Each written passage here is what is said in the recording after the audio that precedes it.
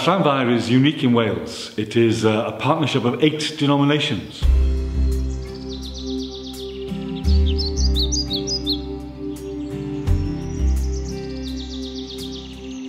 We started the day down at the old ancient well.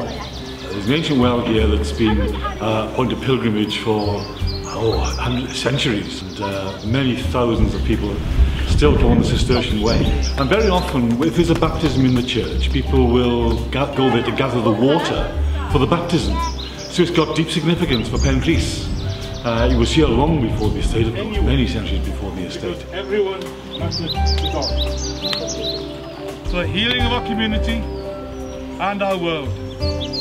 As we gather water from this ancient well today, we draw on the faith of the pilgrims who have been here before us. And then we walked up to the statue of Mary. It was originally oak, but in the English Reformation it was destroyed. But there was an ancient chapel there as well, hospitality on the Cistercian way. And the beauty of the statue is this of Mary holding a child. And she could be holding anybody on the estate. Where she's sighted, if you look from behind the statue, it looks as if she's guarding the estate. Then we walk from there, an exhausting walk from there, up to Llanfair itself. And we gave thanks to Llanfair for its 25 years and what it means to people of love and hope and peace. Well, Llanfair is so important in the life of our community, Penrhys. It's really at the heart of the community. When the estate began